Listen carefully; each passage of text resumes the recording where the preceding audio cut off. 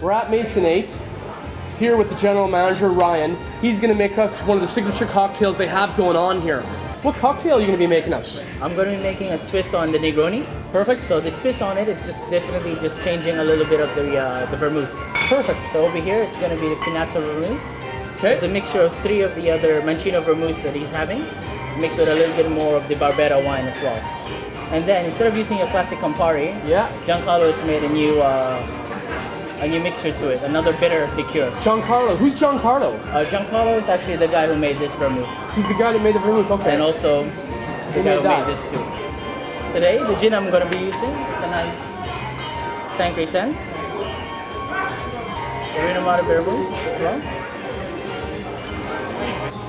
The Rosso. Because the music's awesome here. Thank you. Yeah, I like the music. Very sets the tone for the whole mood of the place. The vibe of this place is really calm, cool, and trendy.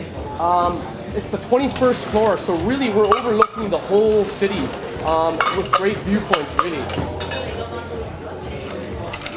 So I'm going to be throwing this cocktail because I would like to oxygenate it.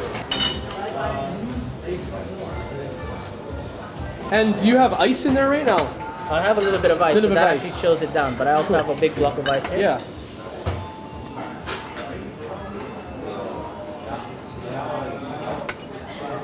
Touch of grapefruit. Grapefruit. So that's the grapefruit rind, is it? Yes. It's going to remind you as well. What I love about doing these citrus peels and everything, once you leave the restaurant or leave the bar, you smell your hand, it reminds you of the cocktail as well. And it reminds you of the bar. Exactly. That's a really good idea. Ready to go? Okay. Go for it.